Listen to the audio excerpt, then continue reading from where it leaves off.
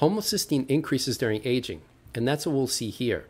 On the y-axis, we've got plasma levels of homocysteine plotted against age, and this is from 12-year-olds all the way up to older than 80-year-olds. In youth, average homocysteine values for women and men are around 6 to 7 micromolar. Homocysteine then increases during aging, such that at older ages, older than 80 years old, average homocysteine is 11 to 12 micromolar. Now, the importance of that age-related increase for homocysteine is that relatively higher levels are associated with an increased all-cause mortality risk, or ACM risk. And that's what we'll see here. This is a meta-analysis of 6 studies that included almost 28,000 people. On the y-axis, we've got relative risk, so this is risk of death for all causes, plotted against circulating levels of homocysteine, HCY. In terms of what's significant, we put up a red line at a hazard ratio of 1. When the dashed black lines are completely above 1, as in this case, or below 1 in other studies, that's a significant association. So we can see that even at very low levels of homocysteine, all-cause mortality risk, or risk of death for all causes, significantly increases as homocysteine increases, even from values as low as 1 to 2 micromolar. So together, these data suggest that lower is better for homocysteine, and avoiding the age-related increase may be important for minimizing risk of death for all causes. Now, if you're familiar with the channel, homocysteine has been a weak spot as it's been close to age expected for many tests. So with that in mind, what's my data? And let's take a look at that story. So I first started tracking homocysteine in 2005. And over the past 20 years or so, I have 41 blood tests, as shown here. Homocysteine on the y-axis plotted against age. So in my early to mid-30s, average homocysteine was relatively youthful at 7.1 micromolar. And then unfortunately, I took about 10 years off from measuring it. I was measuring other stuff, or I couldn't afford it at the time. I don't remember why I stopped measuring it. But then around 6 years ago, I started testing it, adding it back into the approach as I realized this is important. I better start measuring it again. And over the past 6 years or so, 35 tests, average homocysteine has been 10.3 micromolar, which is close to age expected, which if you're familiar with the channel, these are dirty words in my approach. I don't want to be age expected for anything. Everything should be as close to youthful as possible. Now, rather than just looking at 2 averages between 2 different periods, when using a 2-sample t-test, these 2 groups of data are significantly different, as that p-value is less than 0.05. In other words, I've had an age-related increase for homocysteine. So how can I reduce it? How can I reduce homocysteine? And I can already hear you in the comments saying, just take TMG, trimethylglycine, or betaine. That'll do the trick.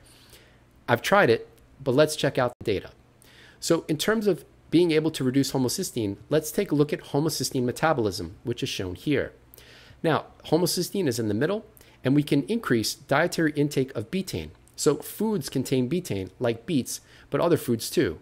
Now, we can also supplement, right? We can take TMG, trimethylglycine, or otherwise known as betaine, with the goal of reducing homocysteine, because as you can see on this chart, homocysteine combines with betaine to form methionine, also forming dimethylglycine with a methyl group transfer from betaine in the process, thereby reducing circulating levels of homocysteine.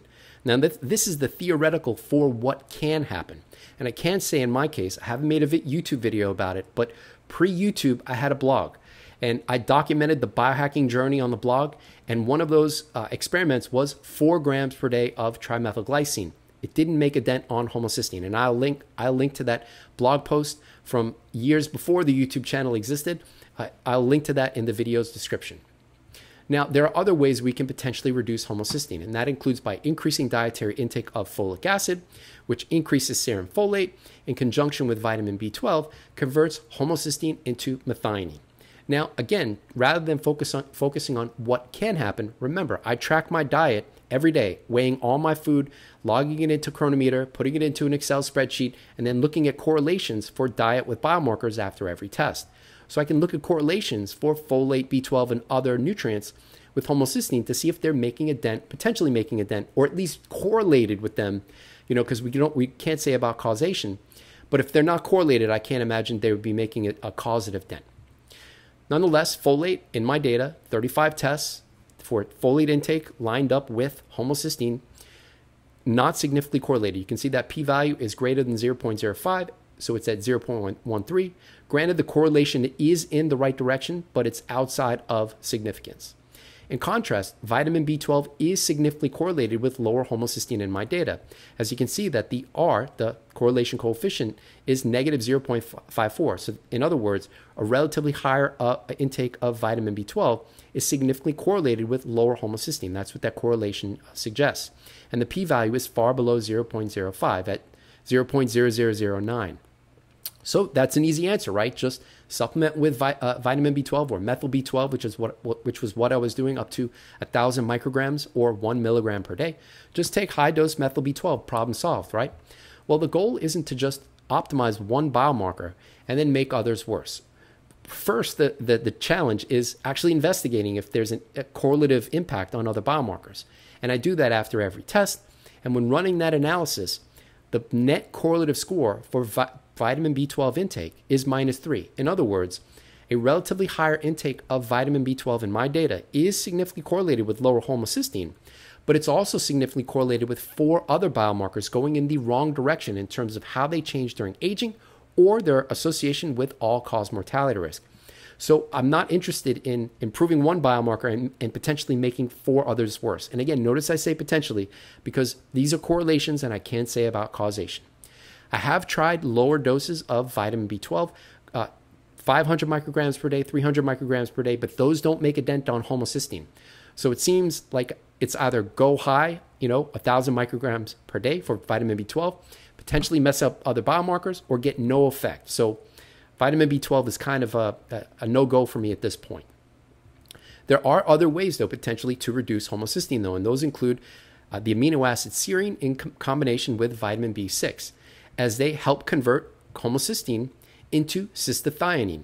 And then, in the presence of adequate B6, cystathionine is converted into cysteine, which is potentially important because cysteine can be incorporated into GSH, or glutathione. Both cysteine and glutathione decline during aging.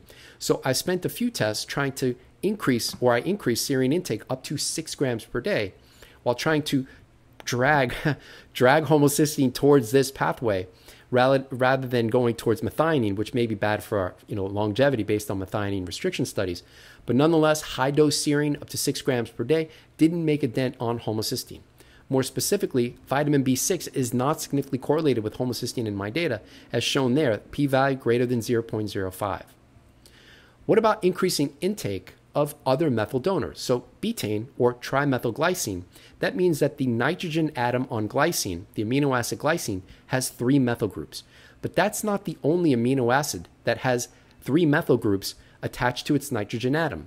Others include proline betaine and tryptophan betaine. And also, as a potential methyl donor, although it's not an amino acid, trigonelline, which is otherwise known as 1-methyl-nicotinic acid, can also potentially act as a methyl donor. So I've experimented with increasing intake of each of these potential methyl donors with no impact on homocysteine. So it would seem I'm out of luck, right? Well, for whatever reason, I had the thought, maybe something in my diet is causing higher homocysteine. So what could that be? Maybe mushrooms. So mushrooms are a great source of ergothioneine and spermidine. And that's important because both of those metabolites increase lifespan in mice. So with that in mind, I've been keeping mushroom intake relatively high with an average of about 250 grams per day for many tests. But also note that mushrooms also contain nicotinamide. And I know that because if they contain nicotinic acid, I'd expect my NAD levels to be on the higher side, not age expected or lower. So that suggests that the niacin that's contained in mushrooms is most likely nicotinamide. So why is that important? Nicotinamide increases homocysteine, and this is in a randomized controlled trial. This is a human study. Plasma levels of homocysteine were measured up to 3 hours after people were dosed with nicotinamide, and then, as we'll see in a minute, nicotinic acid or water as a control. So when people took 300 milligrams of nicotinamide, an hour and a half after that, homocysteine levels, plasma levels of homocysteine increased from 11 micromolar to 16, and 3 hours later were up to 18 micromolar. It's a pretty big jump. That's in comparison with water as a control, where you can see that there was no change in plasma levels of homocysteine. And then, fortunately, in this study, they also tried nicotinic acid, same dose, 300 milligram dose. And although you can see that there was a small increase for homocysteine, it was only up to from about 11 to 12 micromolar, and nowhere near as close to the increase for homocysteine as nicotinamide. Now, also as another side note, note that most of us in this community are taking nicotinic acid or nicotinamide with the goal of increasing NAD. In my case, a far lower dose of nicotinic acid increases NAD. As low as 50 milligrams per day gets the same NAD raising effect as 300 milligrams of nicotinamide.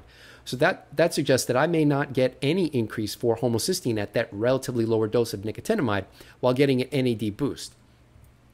So now we can return to our question and see, is mushroom intake related to homocysteine? We can more directly assess that as I track diet in conjunction with biomarkers. And I have 27 tests where diet lines up with homocysteine as I've been tracking food intake since 2018. And that's what we can see here with plasma levels of homocysteine on the y-axis plotted against the average daily mushroom intake on the x. And then we can see a significant positive, strong correlation, strong being defined as a correlation coefficient greater than 0.7. So here we've got 0.72.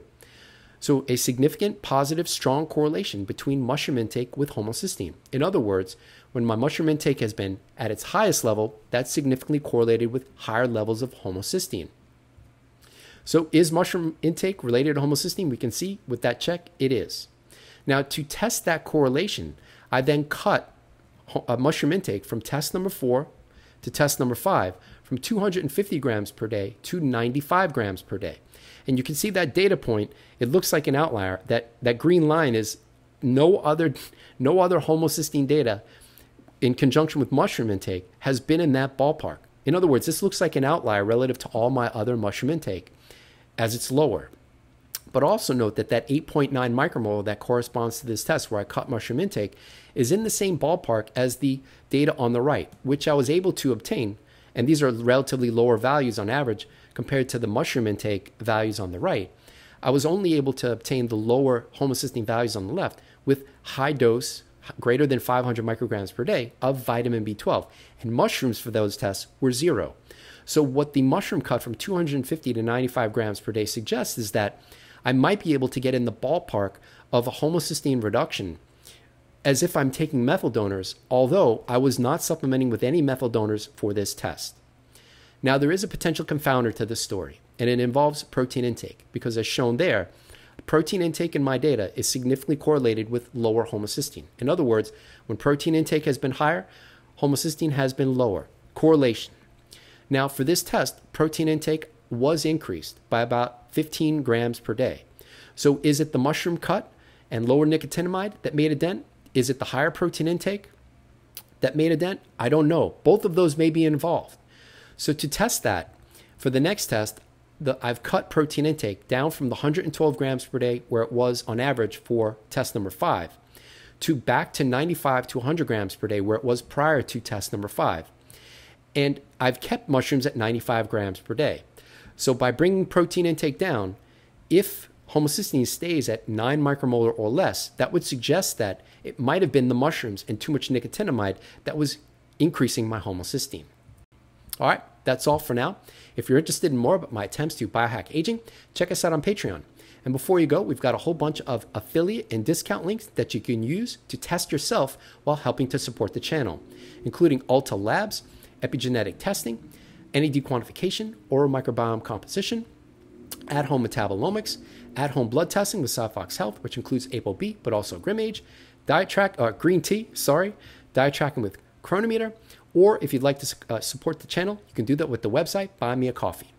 We've also got merch, so if you're interested in wearing the ConquerAging or Diet Trying brand, as I've got on here, that link and all of the other links will be in the video's description. Thanks for watching. I hope that you enjoyed the video. Have a great day.